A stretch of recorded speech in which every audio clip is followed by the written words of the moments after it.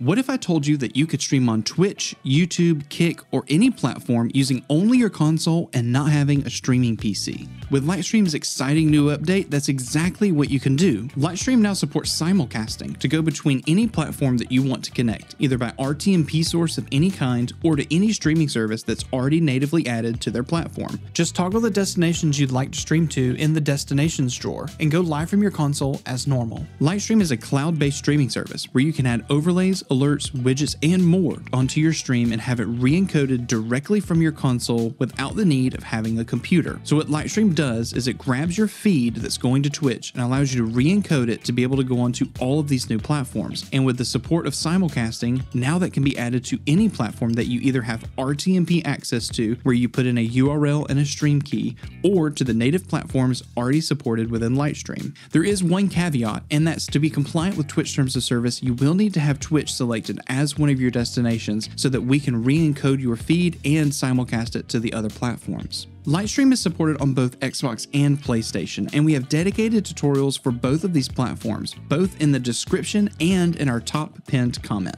For more information and resources, go and check out our website at golightstream.com, and we hope to see you there.